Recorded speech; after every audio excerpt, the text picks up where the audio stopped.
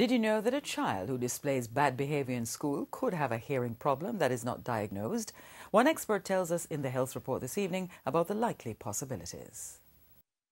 Health report. Hearing impairment occurs when there is a problem with or damage to one or more parts of the ear. People with a hearing problem can have partial hearing loss, meaning that the ear can pick up some sounds, while others have complete hearing loss, meaning that the ear cannot hear at all. Clinical audiologist Dr. Georgia Beavers says what concerns her is when a child who has a hearing problem that is undetected goes to school and is being accused of having behavioral problems. So the behavior of the child is, you'd say that the child is troublesome, when actually the child is actually doing what they thought they heard, but that was not what was said.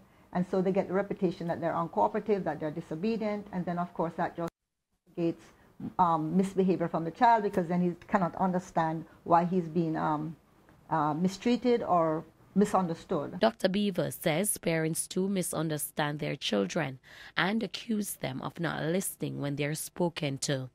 It's a problem she says needs early intervention. If someone comes in after a year to get a hearing aid and they've had this hearing loss, they may have some recovery, but it's not 100%. Whereas if we can catch it before 3 to 6 months, you can get full recovery. And so they would have a better chance of speaking like a normal hearing person, and also to attend school in a regular classroom. Treatment can be removing wax or dirt from the ear, treating an underlying infection, surgery, or wearing a hearing aid implant. But in the meantime, Dr. Beavers has this advice. The child has to focus harder to listen, and it takes a little bit longer for the spoken word to reach the brain.